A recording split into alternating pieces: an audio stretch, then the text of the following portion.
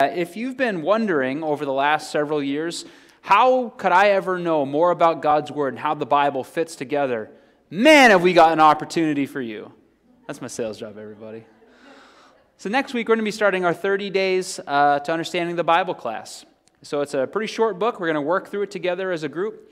And if you're thinking about maybe wanting to participate, stop by Sunday at 9 o'clock next week. And that's kind of the trial run. You can come and check it out, see if you're interested. And if you say, this isn't for me right now, no strings attached. But come on out, and we're going to talk about God's Word together. Now, that's kind of the announcement that you got to get out there. And now here's the one that I'm excited about. Right. Nate, would you please come on up here? Give a round of applause for Nate Kuntz, my friends. For those of you who do not know Nate, Nate interned with us over this summer. He's a boy from South Carolina, so I have it on good opinion that we are the only Great Lakes region of the Wesleyan Church to recruit a kid out of the SEC. So here he is, live and in the flesh. Nate's going to be spending 2 years with us, studying ministry, learning all the blocking and tackling of ministry. He's going to be working under Brandon Blair primarily, but you'll also see him working on his preaching and teaching gifts over the next couple years as well, because we've already seen in him the gifts for preaching and teaching, and we know that God's got a bright future for Nate. So Nate, if you don't mind me asking, what would ever possess you to come up to northern Michigan? You said that this is the most snow you've ever seen in your life. What would possess you to make a decision like this one? Well, I should probably say the Holy Spirit. What's the real answer? That'd be the good church answer, right? Yeah. But that's also the real answer. I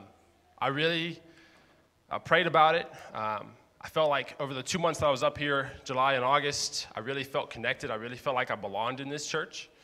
And then to leave so suddenly, so quickly, it felt like I had been here very short time, so I'm very glad to be back up here. But connecting with Luke, connecting with the staff here, I just really felt led to come back up, figure out how to drive in the snow, figure out how to exist in this cold weather, and stretch myself in a way that I had actually said to myself multiple times, oh, I will never move to the north. I cannot tell you how many times those words. He said that. He said that this summer, I will never move here. I said that when I sat down with you at school. Yeah. I don't like the north. So here I am in the north. But no, the Holy Spirit really was just prodding me like, this is where you need to be. This is where I've got you. And I'm really excited for the next 2 years. It won't be just 2 months, guys. I'm here for 2 years. Yeah. So I'm pumped. Well, and the thing that I wanted to kind of point out to you guys too is it is so cool that as a church we have the opportunity to pour into and to develop young leaders for Jesus' kingdom. All right? It won't be too long before one of your kids or one of your grandkids is up in this role that Nate's pioneering here for us. All right, this is going to be an ongoing thing within our church that we are going to give people opportunities to develop their ministry gifts. And we have a lot of confidence that Nate is going to do a lot of good kingdom work here. And what I want to ask you folks to do is please do everything you can to give Nate a warm Traverse City welcome. All right? He has taken a great sacrifice to come out here and serve and learn with us, all right? He had opportunities right out of college to go do ministry, and he declined those to come out and learn with us and study with us, okay? So invite him over your house for dinner. Bake him cookies and bring him in. Set him up with eligible young women, whatever, because we love Nate, and we want that to kind of be the way that we do things. So Nate, thank you so much for coming up here. We're going to begin our musical worship now. Yeah, really absolutely. appreciate you, man. Thanks for coming up.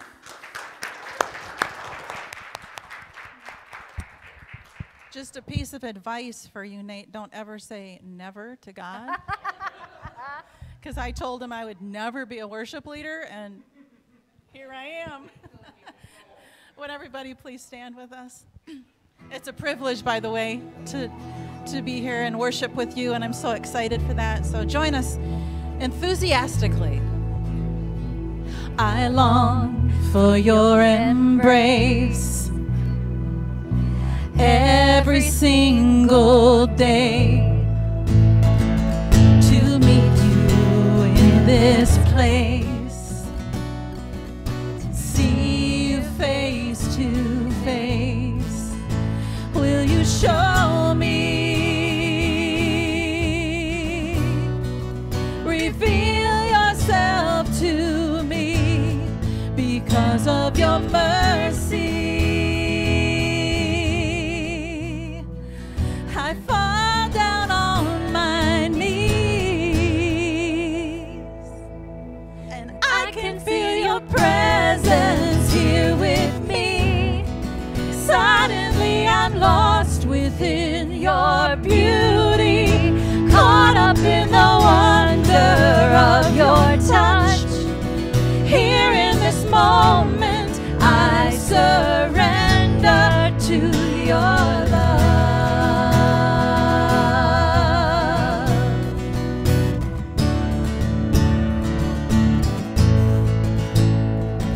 You're everywhere I go. I am not alone. You call me as your own, to know you and be known. You are holy, and I fall down to my knees, and I can feel your presence here with me. Suddenly I'm lost within your beauty, caught up in the wonder of your touch. Here in this moment I surrender to your love.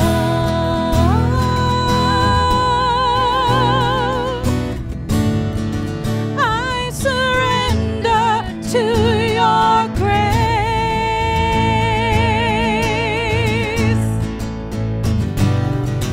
I surrender to the one who took my place,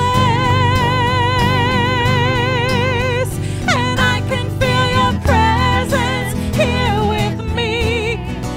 Suddenly I'm lost within your beauty, caught up in the wonder of your touch.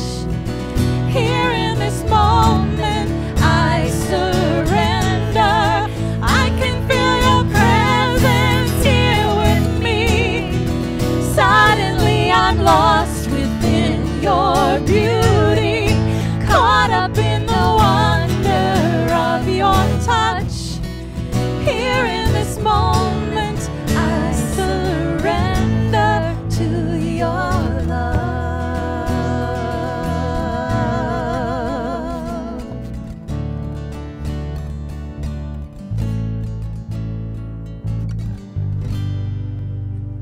Grander earth has quaked before, moved by the sound of your voice. Seas that are shaken and stirred can be calmed and broken for my reward. Through it all, my eyes are on you. Through it all, it is well. Through it all, my eyes are on you, and it is well with me.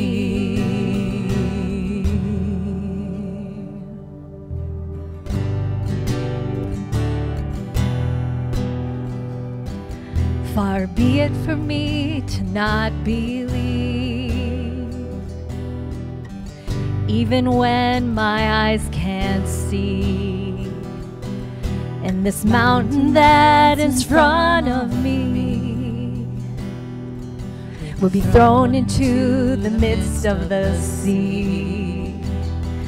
Through it all, my eyes are on you. Through it all, it is well.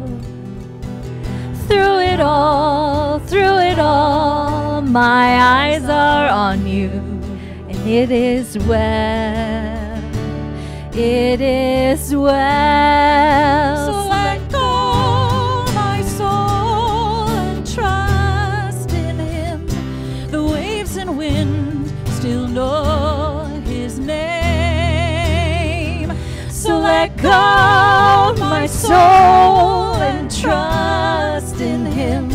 The waves and wind still know his name.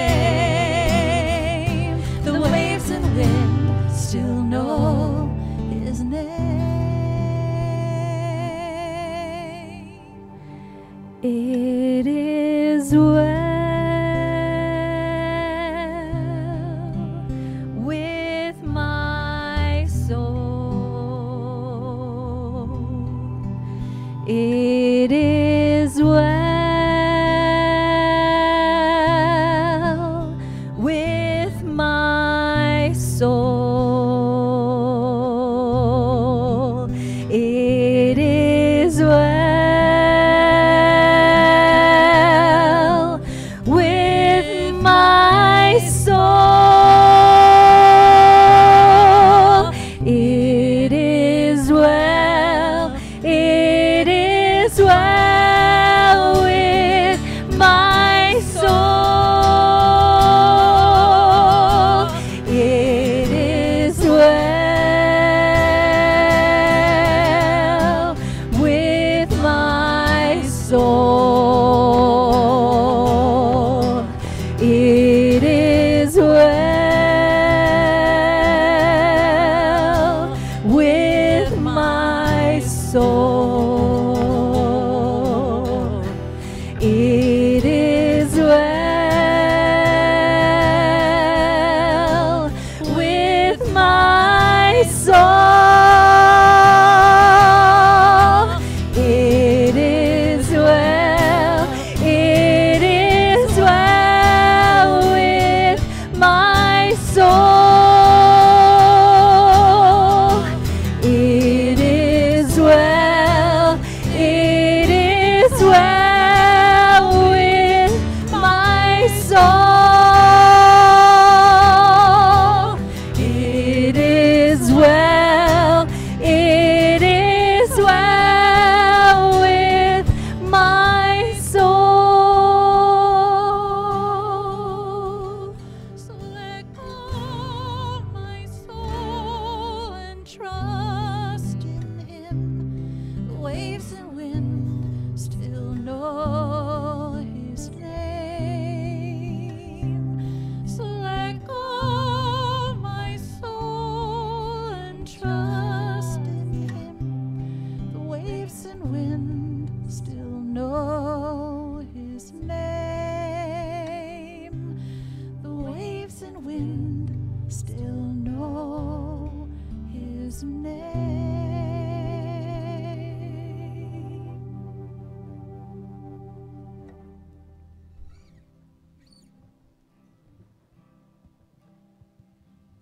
God our Father, we come to you by your Son Jesus through your Holy Spirit. We know that our world is troubled right now. We know that members of our own congregation, some have sickness, some have anxiety, some have fears. As your people together, we gather, united as one in prayer. We pray that you will be with the sick. We pray that you will be the visitor with the lonely. We pray for those who are feeling like they're right on the edge of wanting to give up. We pray that you will be their comfort. And we pray that you'll use us to be your hands and feet in all of these situations.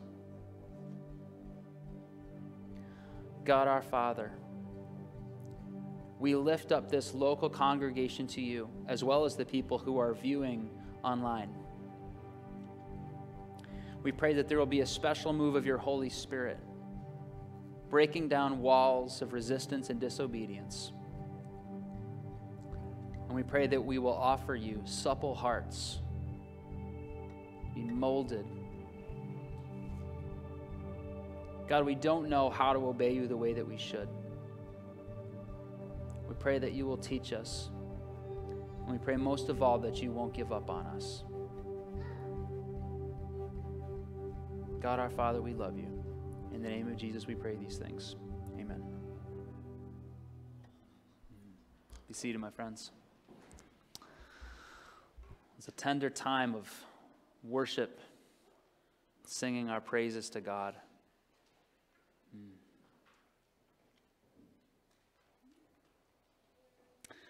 Kids, I want you to know that we love you guys. Thank you so much for being with us. You guys know that you're special? And God loves you guys so dearly. So do we. You guys are excused to go.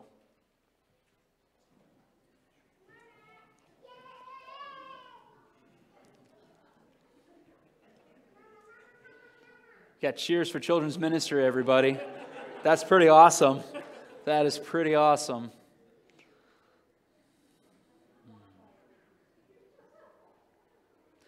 So the next thing that we're going to do is we're going to have our text in just one thing environment. You know, we try to do this almost every week. And the whole idea of text in just one thing is to remind ourselves that anybody can go to God's word, draw truth from it, and share it with other people. I think we're knocking on the door about 15 different people that have participated in this. And the gentleman who's going to be doing it today is one that I'm very personally excited about. Pastor Dan Gonder, would you please come up to the front? Pastor Dan comes to us by way of, he's from the Methodist denomination originally. He served and worked there. And so in his retirement, he's kind of settled in on the Journey Church as his home church. And he's already been kind of leading in one of our adult ministry environments, Hymns and History, along with a couple other excellent leaders. But he's going to read the word for us and then share an insight. And so please tune in to what he has for us. I'm pretty excited to hear it myself.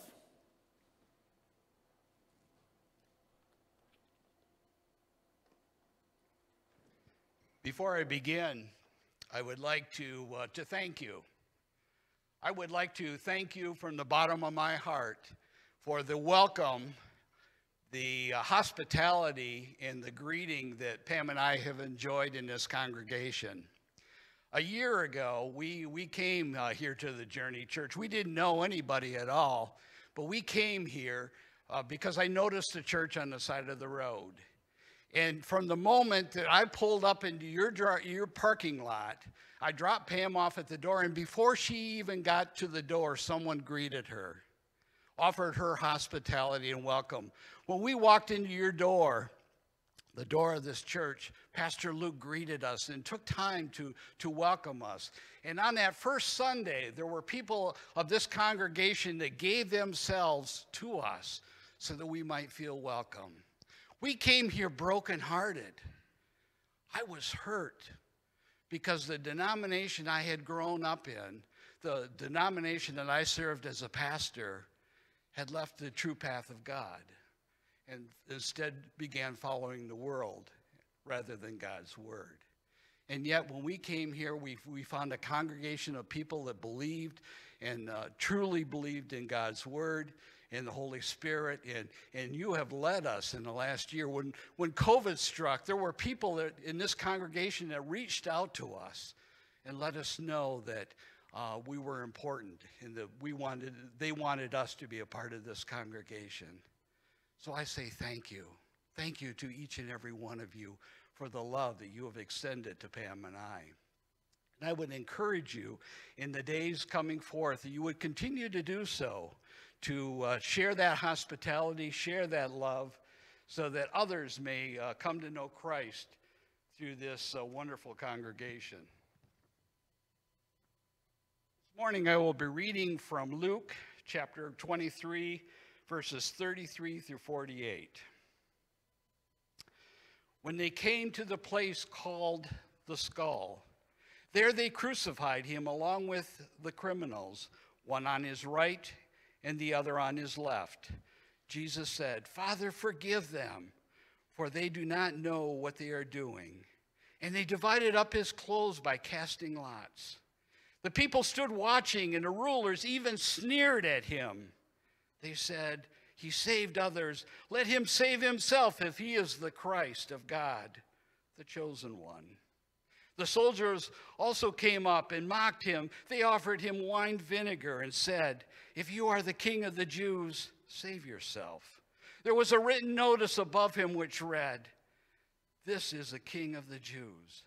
One of the criminals who hung there hurled insults at him.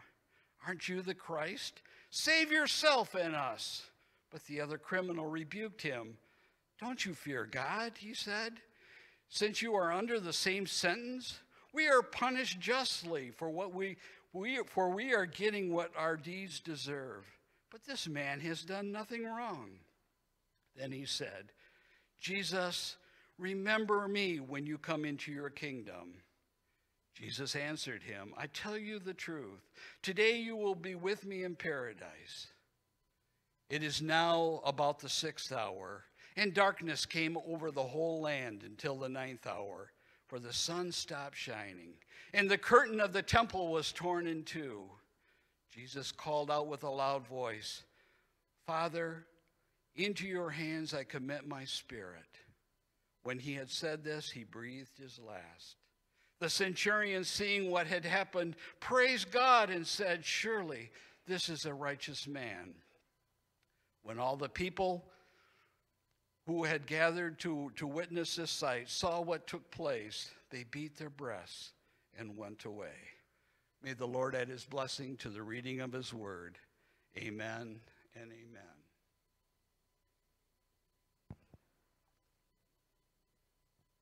Jesus was obedient unto death. He set aside his desire for the will of God. My friends, if you can imagine, Jesus was in the very presence of God. He was in the splendor of heaven. He knew God's plan, God's thoughts. He heard God's words, and there in the beginning, he was there in the beginning. He is God. Yet, Jesus came to us out of his love for humanity, his desire that we could be in relationship with God, and to reveal the true nature of God. He came and lived as human and died on the cross. Jesus knows our fears, our frustrations, and the pain that we experience in this life. He came out of love and concern for each of us. Jesus placed his obedience to God before his own desire. So, my friends, this morning we have a choice. We can live to please God, to follow God's will. We can choose to live in relationship with the one who created all that we have around us and has given us so much. Or we can live in disobedience, reject God's will. The religious leaders, the soldiers, and even one of the criminals had little regard for Jesus. They insulted, they even sneered and mocked Jesus on the cross. They gambled for his clothes. While it is easy to follow the will of society, to live in disobedience to God, it is much more difficult to live in obedience and follow the will of God. Mark 7, verses 13 and 14 teach us, "Wide is the road, gate that leads to destruction. Narrow is the road, gate that leads to life. Which way will you choose?" Like the centurion, we recognize the reality of Jesus. He is our Lord and Savior, the very Son of God.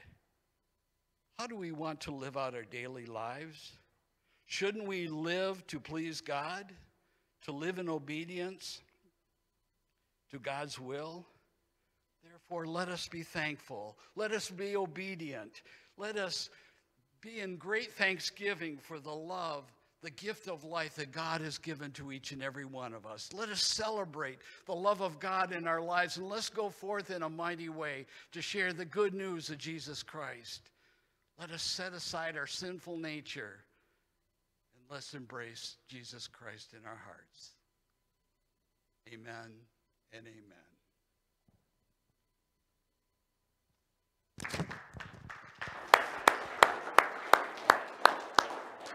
Thank you, my friend. Thank you, Pastor Dan. It's so encouraging to see. I mean, we've had folks from every generation, and we've had men and women, young people, seasoned ministers, people that have never spoken in public before. Lots of different folks have done this. And what we want to remind you is that There's nothing that you see going on here that you can't do. You can go to God's word. You can draw truth from it, and you can share it with the people you know. Okay? So, and I want to do a big thanks to Pastor Dan for reading this passage. And so it's very strange, right, to come into a passage like this. We come in, and I think Pastor Dan said it, in obedience unto death. We come in the middle of a very difficult obedience. And I wonder, as you think about this obedience that Jesus gets called into here, have you ever had a difficult obedience? Have you ever had a difficult obedience? Many people, when they think about this story and they think about Jesus, they just write it off because they say, well, Jesus is God. And so Jesus can do anything. Everything's easy for Jesus. So, and there are some people that really think that Jesus being nailed up on the cross is kind of just like singing jollies and like sipping tea and having a grand old time, okay? I want to go a little bit behind the scenes. You know, like when you watch a movie, you see like the director's cut where they show you how they put it together? Let's go back in time just a few hours and see what led up to this story. It's found in Matthew chapter 26, beginning in verse 36. This is a little behind the scenes that we get to see with Jesus and his followers. Then Jesus went with his disciples to a place called Gethsemane, and he said to them, "Sit here while I go over there and pray." He took Peter and the 2 sons of Zebedee along with him, and he began to be sorrowful and troubled. Then he said to them, "My soul is overwhelmed with sorrow to the point of death. Stay here and keep watch with me." Going a little further, he fell with his face to the ground and prayed, "My Father, if it is possible, may this cup be taken from me. Yet not as I will, but as you will." Then he returned to his disciples and found them sleeping. "Couldn't you men keep watch with me for 1 hour?" he asked Peter. "Watch and pray so that you will not fall into temptation. The spirit is willing, but the flesh is weak." He went away a second time and prayed, "My Father, if it is not possible for this cup to be taken away unless I drink it, may your will be done." When he came back, he again found them sleeping because their eyes were heavy. So he left them and went away once more and prayed the 3rd time, saying the same thing. My friends, this is the director's cut where we go behind the scenes and we see that this could be anything but an easy obedience for Jesus. In fact, the passage says that this task overwhelms Jesus. He's sorrowful and troubled. And so sometimes when we make light, well, this is just Jesus. He's the Son of God. I mean, he could take all this and more. We miss the fact that for Jesus, this is a difficult obedience. And when I look at this, it makes me ask myself the question, would Jesus ever call me into a difficult obedience? Jesus is sacrificing his dignity, his freedom, and his life. The obedience that he's called into here seems to be a different obedience than maybe what we might expect. My friends, you know, I'm trying not to be in the business of throwing rocks or throwing mud at other preachers or other ministries or anything like that. But sometimes when you watch television and you see some of the messages that people preach and teach, it seems to be quite divorced from this story of Jesus. It seems to be like, well, if you send a gift over here, God's going to bless you. If you are a nice person, then life's going to go well all the time. And you're going to be just, filled with unicorns and rainbows and bubble machines. And you read this obedience that Jesus is called to, and you're like, are we talking about the same story? Like, does Jesus get called into this difficult obedience, and then you and I, we get called into this easy obedience? The easy obedience in which we do basically whatever we want for however long we want and as much comfort as we want. And we think that it's like, is that the obedience that Jesus calls us all into? My friends, one time I was called into a difficult obedience. So I moved from Massachusetts to Grand Rapids, Michigan to go to Bible college. All right? I was in the automotive industry. I was making a fairly good wage for a person who was a high school dropout. I was doing okay. And I come through Bible college and I graduate. I did fairly well academically. But 2 years after that, I found myself being a custodian at a college. All right? And so I'm cleaning 10 to 15 toilets a day, cleaning a lot of carpet, my bachelor's degree proudly posted in my apartment. And I'm going to be honest, like, I like being a janitor. I'm not throwing janitors under the bus. But I was like, why did I move out here to take on student debt to clean toilets with my degree hanging on the wall? Like, I could have done this where I was at. Like, I didn't need to leave my better paying job to come do this here. It was a time of a difficult obedience. I was like, I thought like if you follow God's will, that means that life's going to go great and you're going to be happy and you're going to have everything you want and things will be wonderful. Have you ever been called into a difficult obedience before? Jesus faces difficulty in this story, right? We hear this passage. He faces great difficulty. He's suffering. He's sorrowful. He's feeling desperate. That's the language that we see here. Jesus faces difficulty, and this is due to his human frailty, right? People sometimes, when they think about Jesus, they think about, well, he's God, so everything's easy for him. But what we see from the passage is that Jesus doesn't shield himself from the struggles and the trials and the woes that you and I suffer from. He enters into them and he lives them. So Jesus faces difficulty due to his human frailty. I once preached a message in which I said, is Jesus more Superman or is he more Batman? Like, you know, like Superman, you can go to Superman, you shoot him right in the chest and he doesn't care.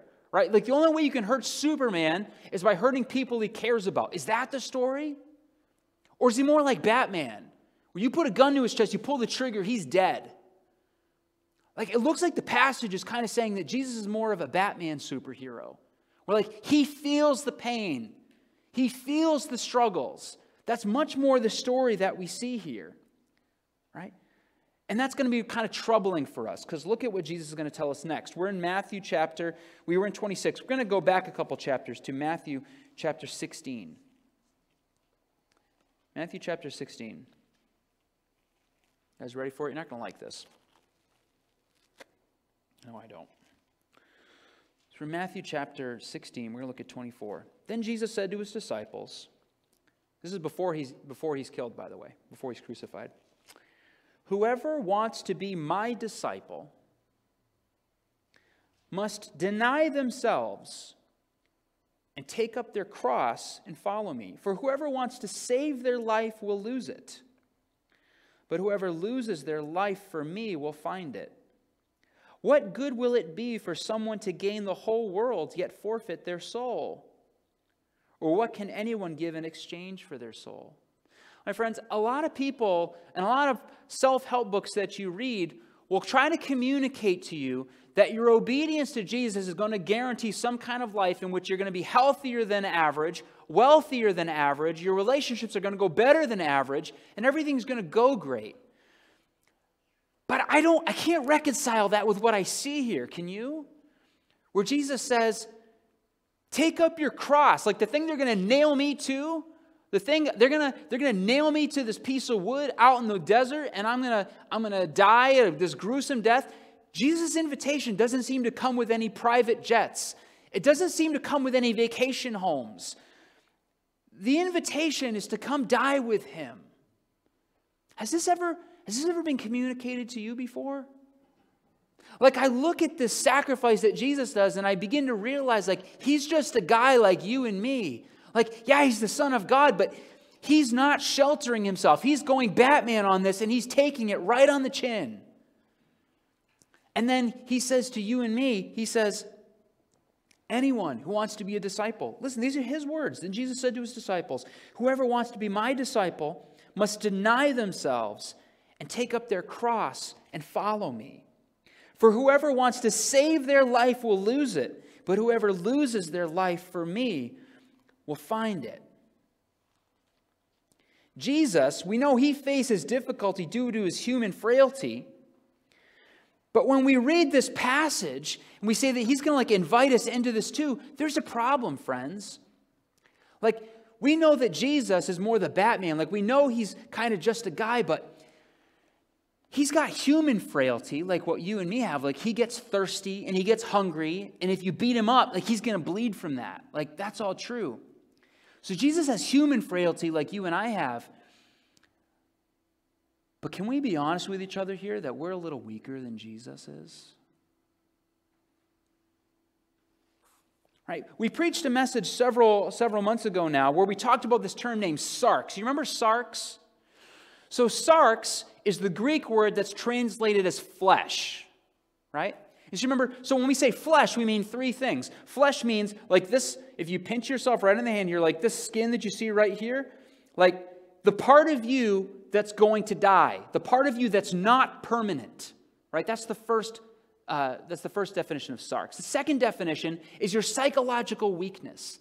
You know, when you set your mind to do something and you're I'm going to get better at going to the gym. I'm going to watch my diet. I'm going to be nicer to that person I really like.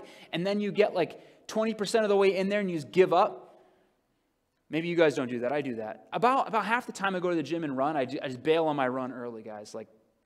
It's a psychological weakness, right? That psychological weakness. And the third is our inclination. The third definition is our inclination towards sin.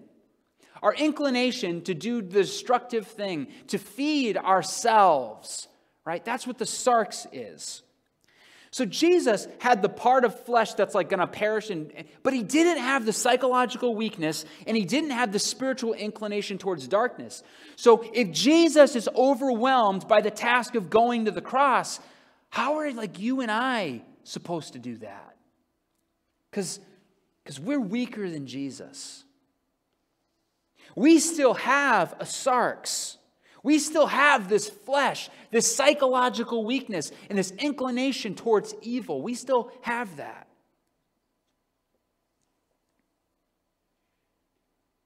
Turn with me to John chapter 17.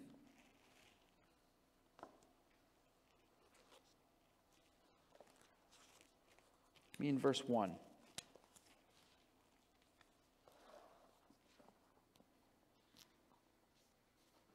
Jesus is looking down the barrel of his crucifixion. It's coming soon.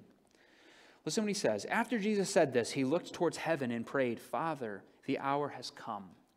Glorify your Son so that your Son may glorify you. For you granted him authority over all people that he might give eternal life to all those you have given him. Listen to this. Now this is eternal life, that they know you, the only true God, and Jesus Christ whom you have sent. I have brought you glory on earth by finishing the work you gave me to do. And now, Father, glorify me in your presence with the glory I had with you before the world began. It's going to be curious that the way God's going to glorify him is by him dying on a cross. That's interesting. Verse 6. For I have revealed you to those whom you gave me out of the world. He's still speaking to God the Father. They were yours. You gave them to me, and they have obeyed your word. Now they know that everything you have given me comes from you, for I gave them the words you gave me, and they accepted them. They knew with certainty that I came from you, and they believed that you sent me. Listen to Jesus. He's talking to God the Father. We're getting the inside scoop on how Jesus talks to God. I pray for them. I'm not praying for the world, but for those you have given me, for they are yours. All I have is yours, and all you have is mine. And glory has come to me through them. I will remain in the world no longer, but they are still in the world, and I am coming to you. Holy Father, listen to the words of Jesus for you, for the disciples. Protect them by the power of your name, the name you gave me, so that you may be one as we are one. While I was with them, I protected them and kept them safe by that name you gave me. None has been lost except the one doomed to destruction, so that Scripture would be fulfilled. Listen to Jesus. I am coming to you now, but I say these things while I am still in the world, so that they may have the full measure of my joy within them. I have given them your word, and the world has hated them, for they are not of the world any more than I am of the world. My prayer is not that you take them out of the world, but that you protect them from the evil one. They are not of this world, even as I am not of it. Sanctify them by the truth. Your word is truth. As you sent me into the world, I have sent them into the world. For them I sanctify myself, that they too may truly be sanctified. My friends, the word gets worse and worse and worse. Jesus says, while I was there with these disciples, I protected them, and now I'm going away. So my friends, Jesus is called into this difficult obedience. We look at it and we say, we're not that good. Like, we can't follow that obedience. And then we learn that, and actually it turns out it's worse because we're weaker than Jesus is. And then he says, I'm going away. So the one that was protecting us, like, he's leaving, and he's praying to God that we would be protected. Why? As the passage says, we're targeted by the world and we're targeted by the evil one. He prays that we'll be protected from the world and by the evil one. So not only are we called into this difficult obedience, we're not as strong as he is. He's leaving, and we've got a world and an evil one that are targeting us.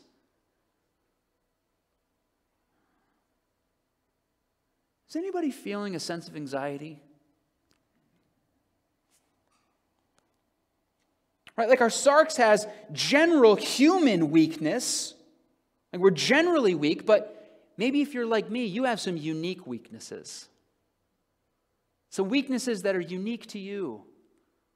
Anybody have weaknesses that are unique to you? Like, generally, like when we get cut, we bleed. If we go hungry for too long, we die. Like, we've got our general weakness. But I seem to have like a special set of weaknesses as well. Maybe for you it's, I don't know. Maybe you really need people to like you all the time. And so if people like you, they can get you to do just about anything. Maybe that's a weakness you have. Maybe you've got a weakness where the whole world could burn and you're fine with that because, like, you've got your split kit and you're ready to go. Like, I'm independent and I don't need anybody. Maybe that's your weakness. What's your weakness, friends? Like, we've got our general human weakness, but we also have our unique weaknesses. And we are targeted, right? Jesus is praying that we'll be protected from the world and we'll be protected from the evil one. It's because they're gunning for us, y'all. I hang out with Nate too much. That's why I say y'all now.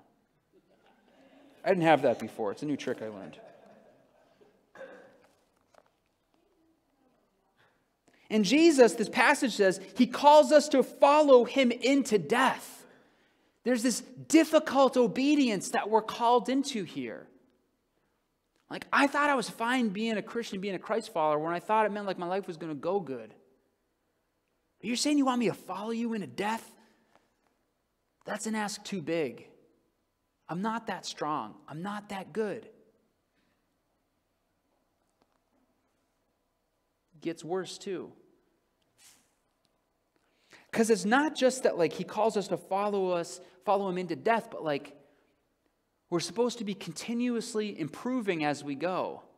Look at the words of Jesus. All right, so we're in John chapter, right there in 17, verse 16. They are not of the world, even as I am not of it. Sanctify them. Remember what sanctify means?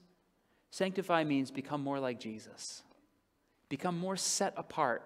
Become more holy. So, like, Jesus doesn't even want you to, like, it's great that you, like, agreed to the difficult obedience and you're willing to die, but, like, that's not even enough. Like, you got to get better as you do it. My friends, this difficult obedience that we're called into, Jesus calls us to follow him into death, but we resist the Holy Spirit in difficult obedience. We resist the Holy Spirit in difficult obedience. My friend, Jesus once said, he said to a group of his friends, he says, it's easier for a camel to go through the eye of a needle than it is for a rich man to enter the kingdom of God. Now, if you've grown up in the United States, the very poorest people that we have today in the United States are wealthy by the world's standards, particularly throughout history. Humans spent thousands of years almost starving to death all the time. Like, if you're an American, that passage applies to you. That passage applies to me. That came from Jesus. Like, that wasn't one of his buddies. That was Jesus said, it is easier for a camel to go through the eye of a needle than it is for a rich man to enter the kingdom of God. My friends, there are many among us, and I think I'm probably at risk of this myself, that we don't really want to follow Jesus into the difficult obedience because we value our comfort, we value our wealth, we value our relationships, we value our habits more than we value chasing Jesus down this death wish that he seems to have for us. My friends, we resist the Holy Spirit when he calls us into difficult obedience because we feel like we have something better. We have our five senses. We can delight our eyes. We can delight our ears. We can delight our sense of taste. We can delight our sense of touch. We can delight all our senses. And we choose that over the difficult obedience that Jesus calls us into because we think it's better. We think it's better. But Jesus calls us into this obedience that says, I'm going to lay all of that on the line. And he invites us to take up our cross and follow him. Friends, how do we do that? How do we do that? I know that I'm going to be voted on in 6 or 7 months about whether I get to stay here as your pastor, so I think I'm going to blow all those opportunities to the wind with what's coming next.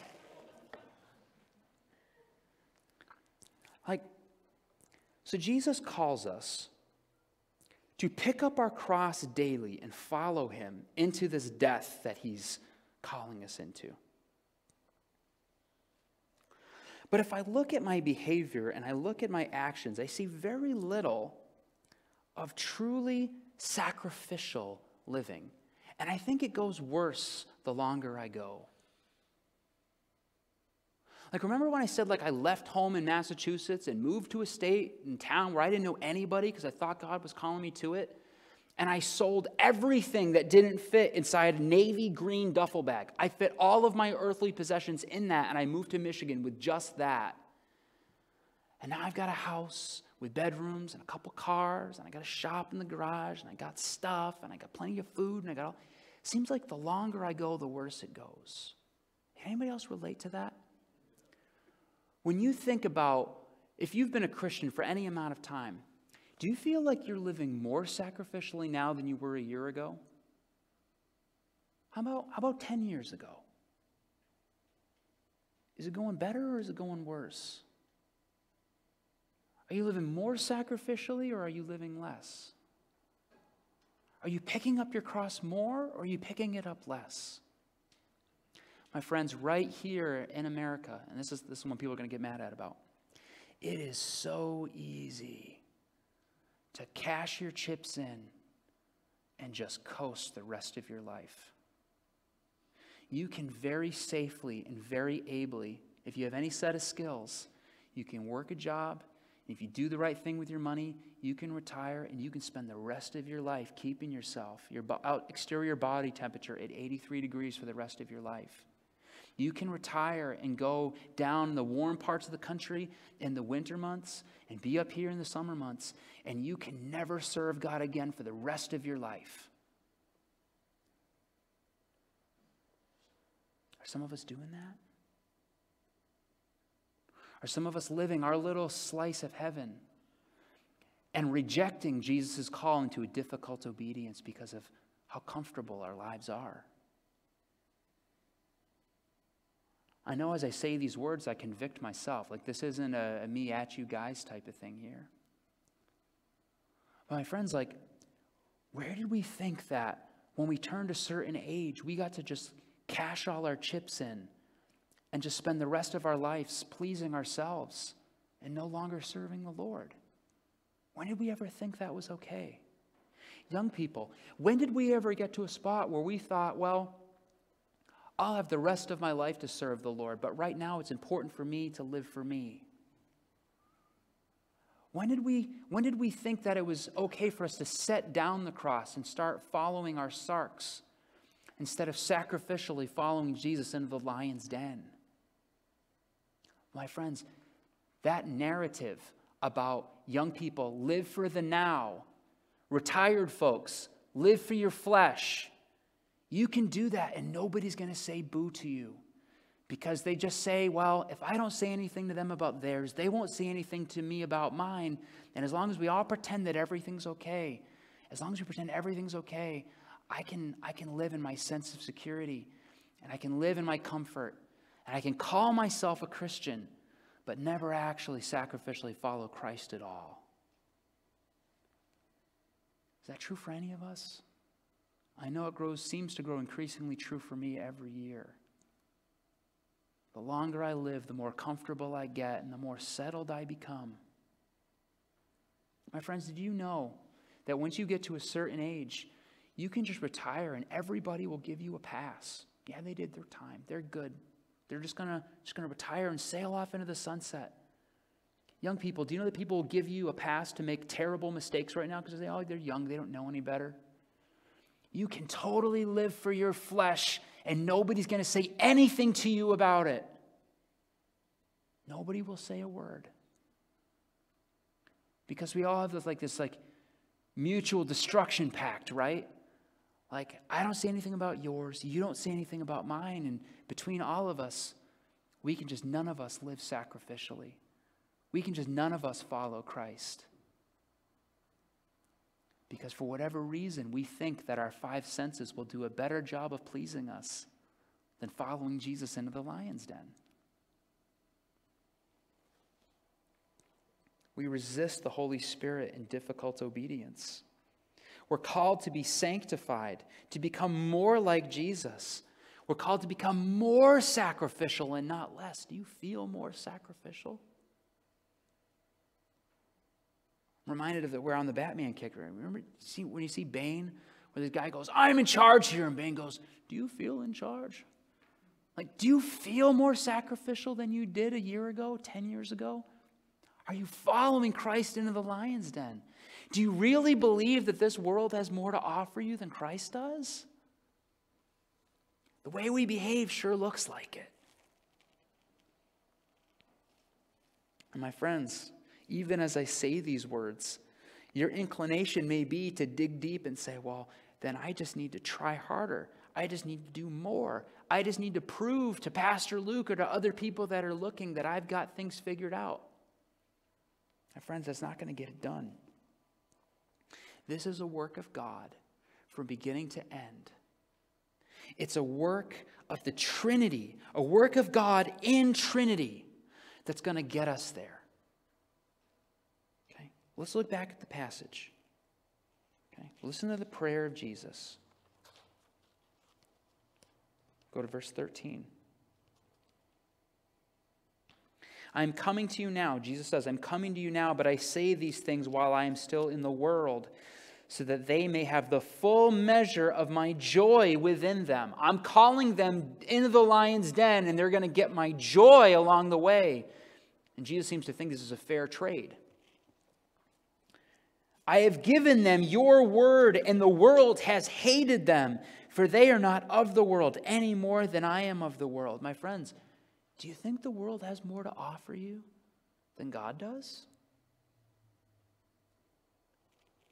Verse 15, my prayer is not that you take them out of the world. When we get saved, God doesn't just transport us to heaven, does he? No, we stay here. Why? My prayer is not that you take them out of the world, but that you protect them from the evil one. They are not of the world, even as I am not of it. Sanctify them by the truth. Your word is truth. As you sent me into the world, I have sent them into the world. My friends, the reason you're still here, the reason why when you put your trust in Jesus for the first time, he didn't just transport you directly to heaven, is because you're part of a kingdom mission. Jesus dies on the cross, right? And he calls us into this sacrificial living with him. Why? Verse 18, as you sent me into the world, I have sent them into the world.